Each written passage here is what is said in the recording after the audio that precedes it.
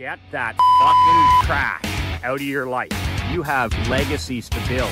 We grew that business from 3.4 million to 17.1. Horsepower, not horse shit. You want to be the parent that's an ally. They don't need another fucking friend. Not everybody's cup of whiskey. Toughest advice for the toughest businessmen. Be relentless. My friend and World Builder Mastermind member, Tom Burns, just celebrated his 29th year of sobriety. He sent me a message a couple of days ago on his birthday that announced it was 10,585 days without a drink. 29 years of glorious sobriety. And he sent me a picture of his AA chip that he got for his 29th year. And on the chip it says his name, the dates. He quit on his 35th birthday. And the quote on the chip is, "Never let the old man in. Never let the old man in." So I love that quote. Tom shared that quote on his mastermind hot seat, and it's been a writer downer for me. Never let the old man in. And that's the life that he leads. He's incredibly young, mentally young, emotionally young, physically young, attitude, mindset, language, energy, all 20 years below his biological age. Never let the old man in. So Tom said to me, he goes, "Just so you know, my record is 10,585 and 0. I talk about the Jerry Seinfeld don't break the red chain calendar. And that's what, we put red X's on our calendar every single day for walking. Go off there, Cliff. For walking and for writing and for reading. Come on, Cliff, get off there. There you go. There you go. Go, get off here. Stay. So, I've been teaching that for 10 years where you need to put a calendar up on your wall. Mine is beside my nightstand. And I have one or two things that I have to do every day to earn that red X. And last year I went 366 days and 366 and 0. 1 year plus 1 day of walking every day and shooting a video. I never missed a single day. I never missed a day when it came to winter, to summer, to bugs. I was sick with the China virus. I was happy. I was sad. I was motivated. I was not motivated. We moved countries. We traveled. 366 and 0. The scoreboard never lies. The scoreboard always says who's best. Bill Parcells, 101. So when Tom sent me that 29-year photo of the chip, his AA chip, and said 10,585 and 0, I was like, fuck me. That's badass. That's badass. 29 years, 1 day at a time, helping other people along the way through the AA program. It's like serving others has been a huge part of his recovery. That's what he's personally told me. He said, I wouldn't make it if I didn't serve other people through the AA program. People approach him, they ask him how he does it. He takes them to meetings, he introduces them to the program. He's been a sponsor for other people. Just serving other people is part of his recovery. If you need help changing something, One of the greatest ways is to replace a bad habit, but you got to replace it with something positive. A taker habit and replace it with a service habit. That's the way to do it. So part of Tom's recovery these last 29 years has a big part of it has been contribution to others. So it's amazing how some people can put months together, even years together, getting that red Seinfeld X. Seinfeld used to say every day he had to write comedy for an hour. This was in his heyday when he was the highest paid comic on planet Earth. And Seinfeld was being interviewed one time, and they asked him, what was, of course, his secret to success? What made him so much better and more successful and wealthier than all the other comics combined? And he talked about never breaking the red chain. And never breaking the red chain meant, he said, there's one thing I have to do. There's one thing I have to do every day to be, the best at my craft, to be the very best at my art. And that one thing is writing comedy. So he would self-discipline himself to sit his butt down, and he would literally write comedy, skits and lines and jokes and, things for the show for an hour a day. 7 days a week, 30 days a month, 365 days a year, Christmas, Thanksgiving, happy, sad. He would show up every day and does to this day. Then his reward was the red X on the calendar. And then he said, my only goal in business is to never break the red chain, to never, ever, ever have a day where I don't write comedy. To never, ever, ever break the red chain. And the red chain is the red X's, an entire calendar. A week of red X's, a month of red X's, a year of red X's. So it's amazing how some men can put, weeks and months and years of consecutive, consistent X's on a calendar. I have guys that are going to go 365-0 this year in my masterminds, with the one or two things they do every day, whether it's reading, writing, walking.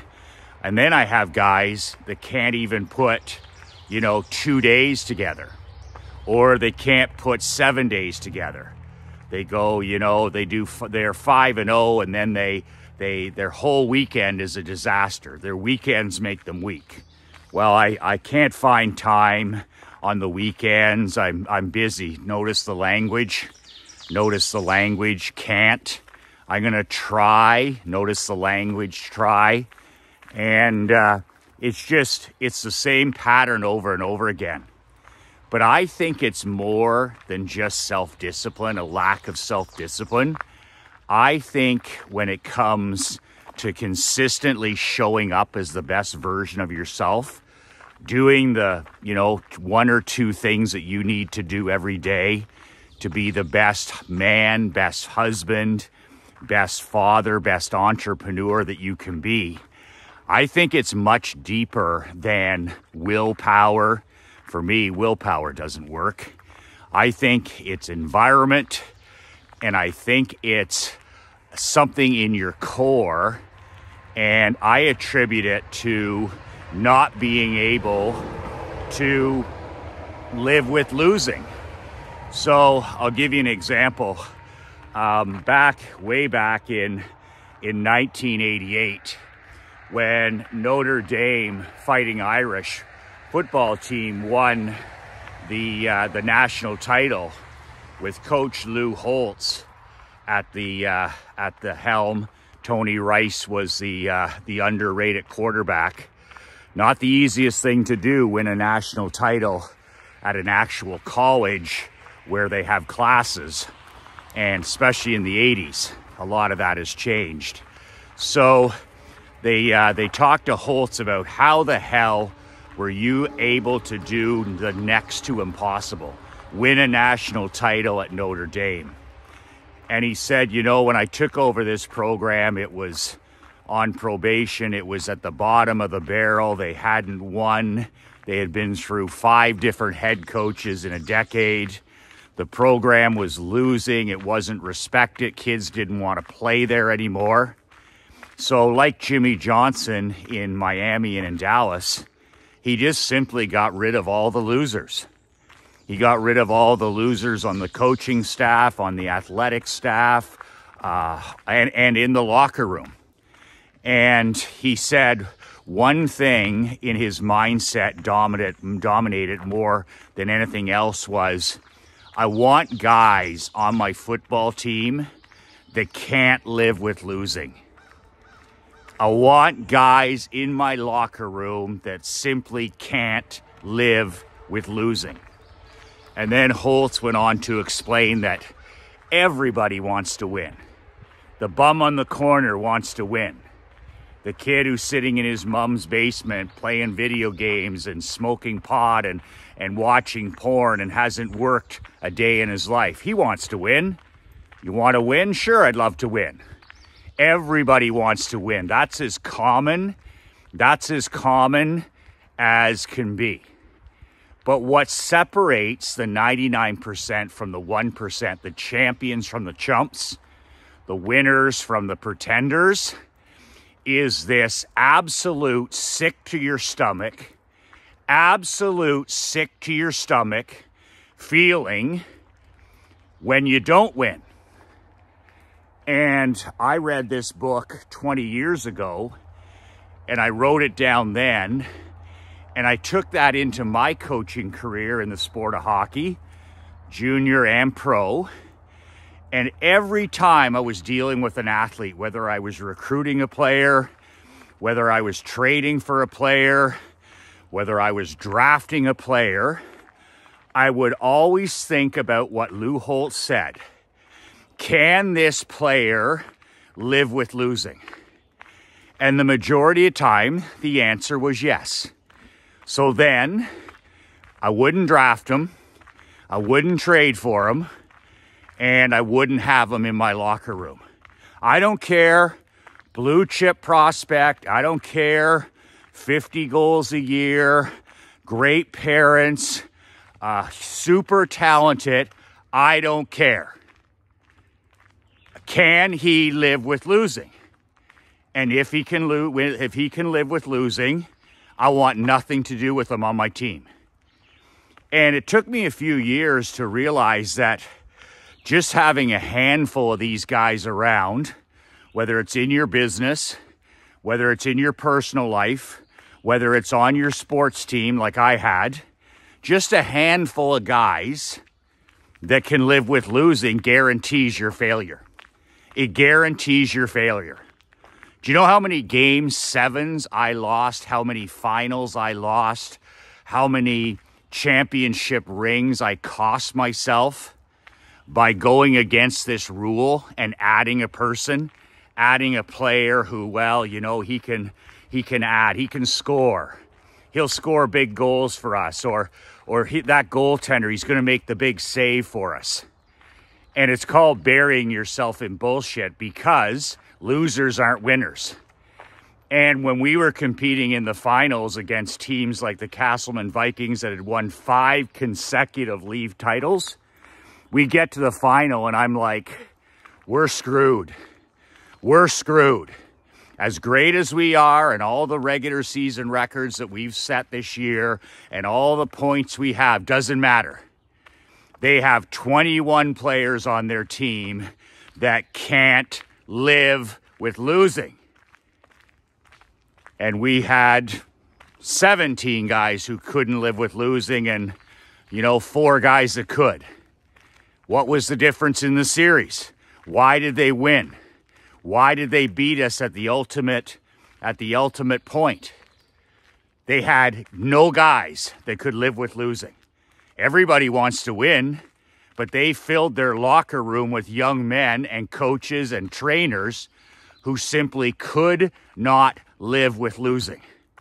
Losing to them was so dark, so troubling, that they would do almost anything to make sure that they didn't experience it. Losing is the ultimate pain for a champion.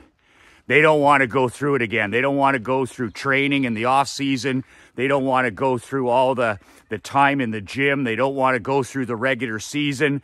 They don't want to fight their way back into the playoffs and do it all over again unless they're going to win a championship ring. So finishing second is like, it's the ultimate pain for a true champion, for a contender.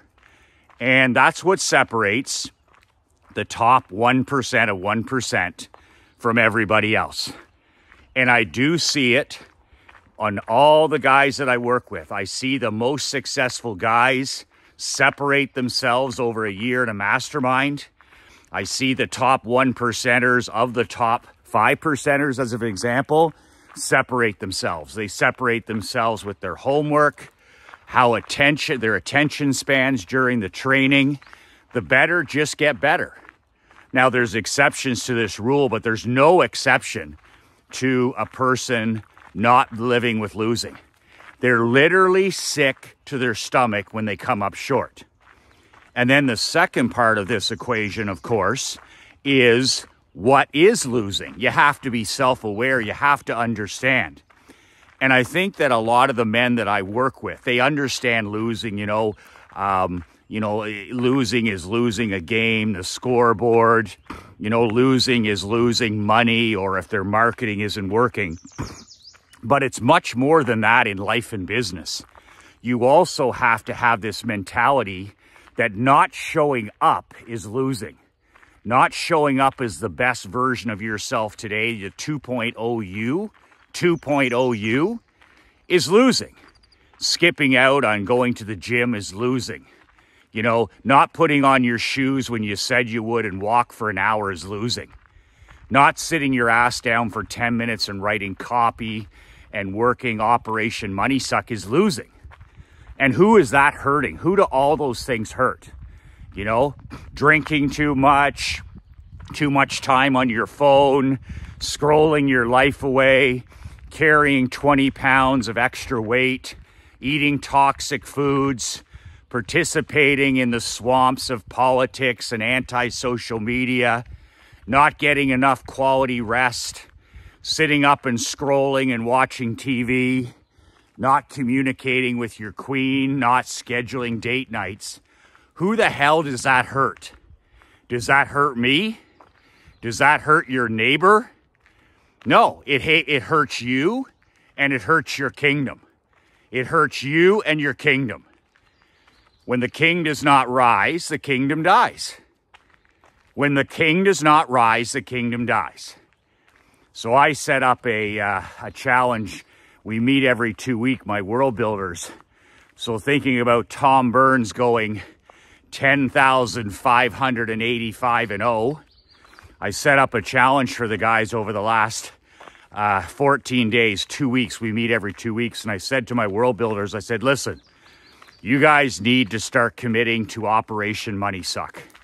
You need to sit down every day and you need to write for half an hour, your marketing, future bank, present bank.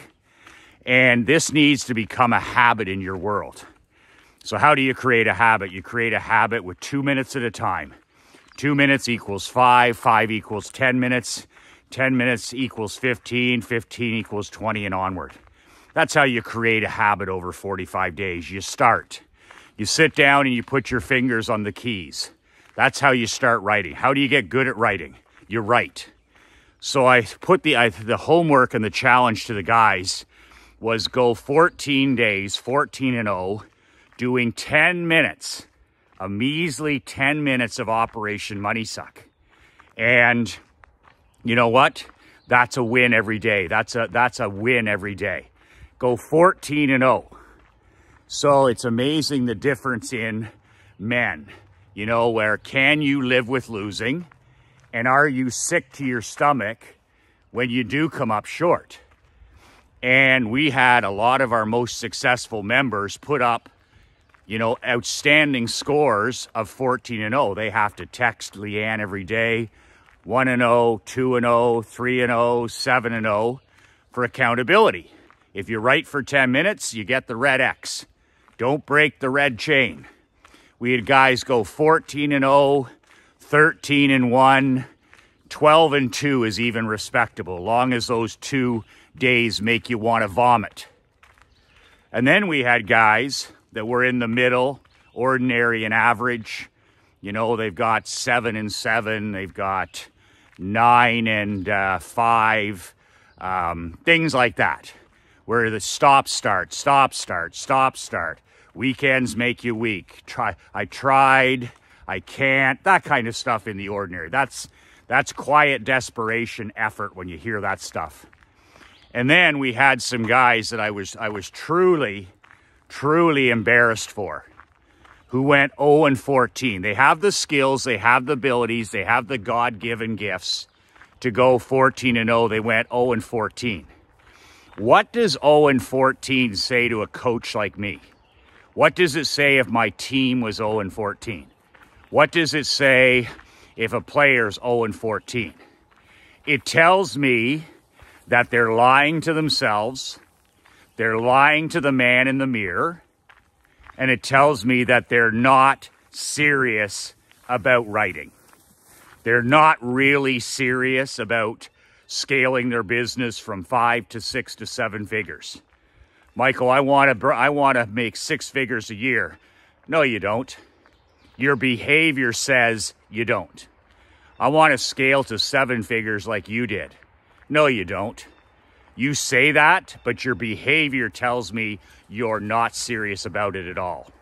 0-14.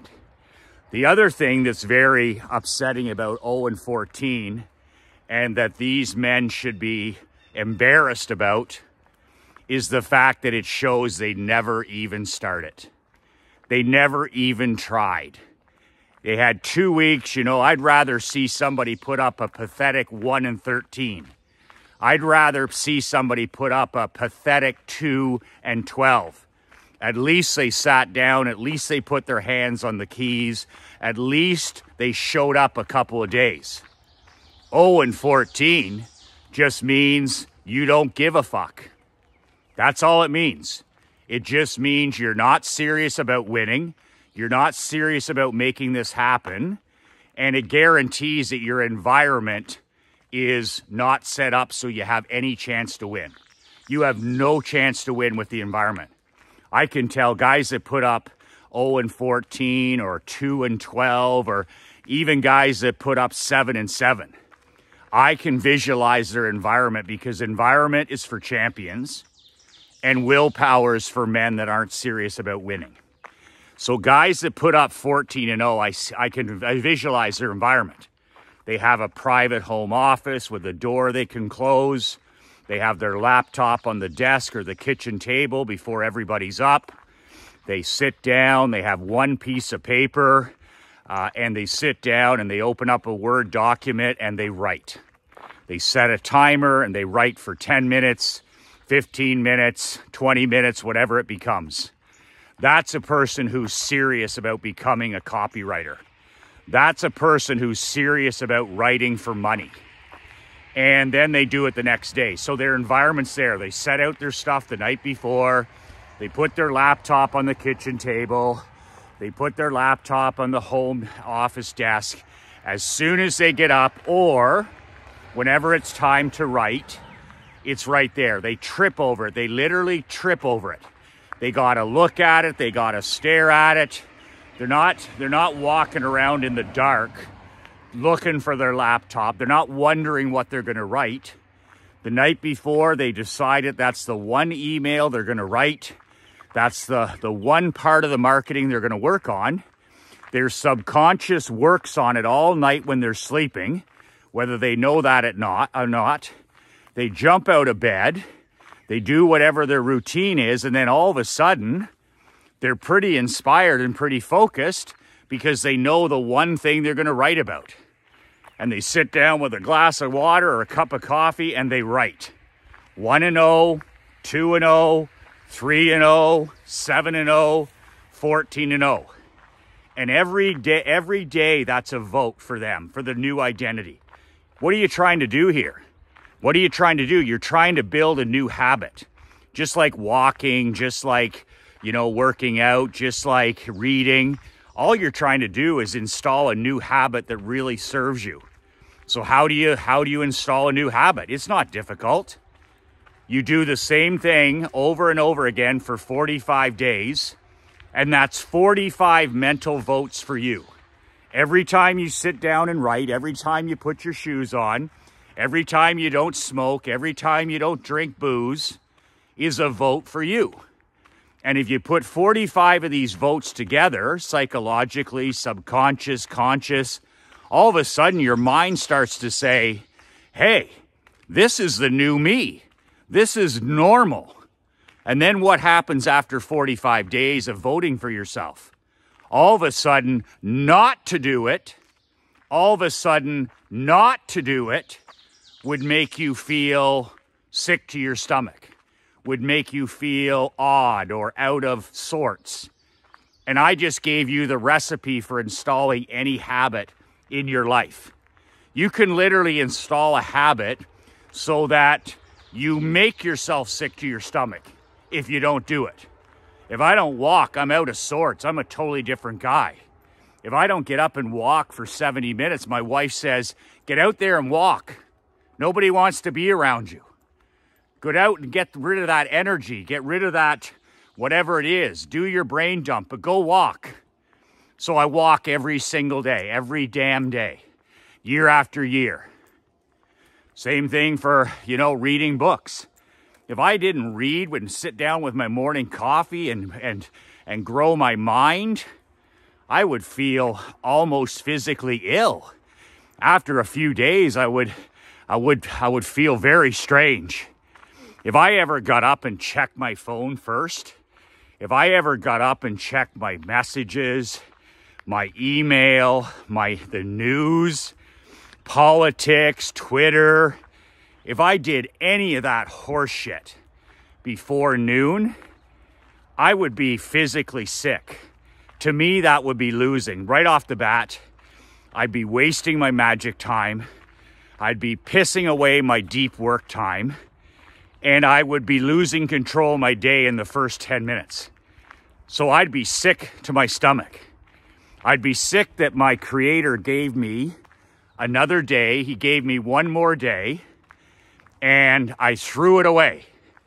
I threw it away on toxic social media, vomit politics, scrolling my life away, booze, gambling, pornography, whatever the distraction is, whatever you hide in, whatever you sedate in, whatever you medicate in. So I set a challenge for these guys for another 2 weeks yesterday to go 14-0. We're going to separate the men from the boys. We're going to separate the men from the boys over the next 2 weeks because I'm extremely dissatisfied with the results. And I'm a results defining guy. Like if you're 8-8, you're 8-8. If you're 16-0, you're 16-0. If you're 2-14, you're 2-14. And like the great Bill Parcells said, just because you're 2-15 and you lost a whole bunch of games by less than a field goal doesn't mean you're any good. It just means you're no fucking good when it matters. And I don't want guys around me. I don't want employees. I don't want team members. I don't want athletes. I don't want friends. I don't want anybody around me that can live with being no good when it matters. I don't want anybody in my world that can just fluff off a loss. I don't want anybody that can sleep at night after a loss. I want guys and gals that are sick to their stomach. I want guys and gals where there is no finish line.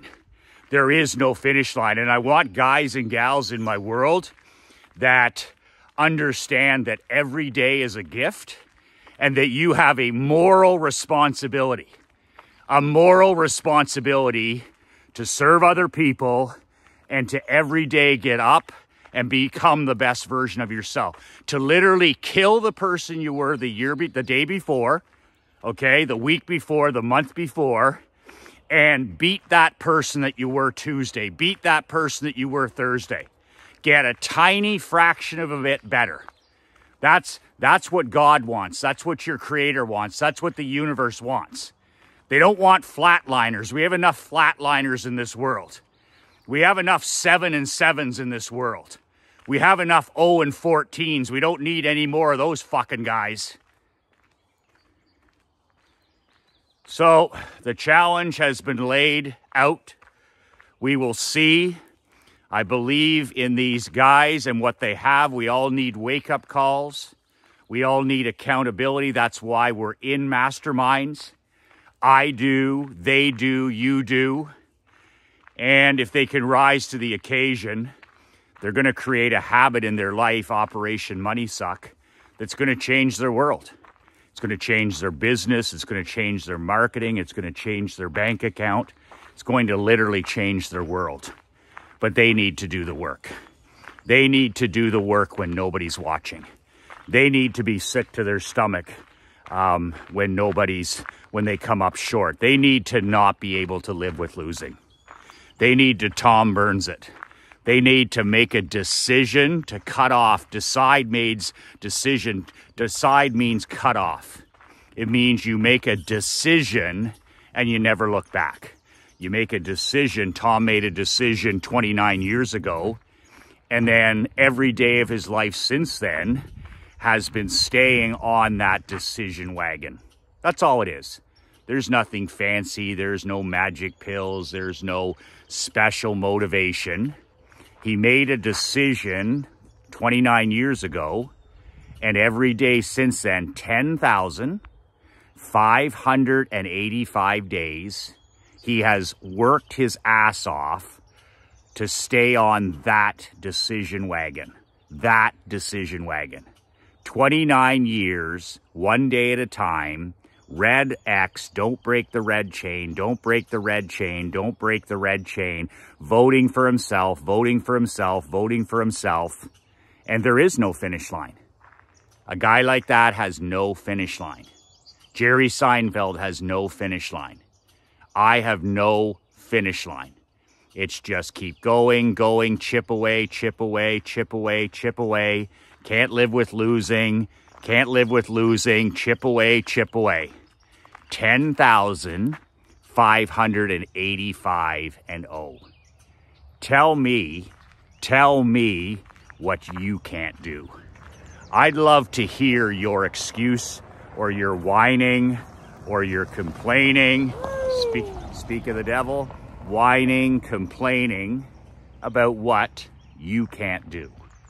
You can't go 14 and 0. You can't go 1 and 0. You can't go 7 and 0. You can't go 365 and 0. But a guy like that can go 10,000 and 0. Winners aren't losers. Listen, I need your fax number if you want to be added to my private, confidential fax list. You got to get me your fax number. You got to reply to this email and send Leanne your fax. I send a fax about once a week. It's free, complimentary, no charge to you. It's some of my very best off-the-grid money making and marketing. Stuff that I can't share in videos. Stuff I can't share in email. Stuff I can't share online. So it's some of my most powerful money making and marketing. And I fax it. I usually send the fax on Fridays. And if you don't have a fax machine, no worries.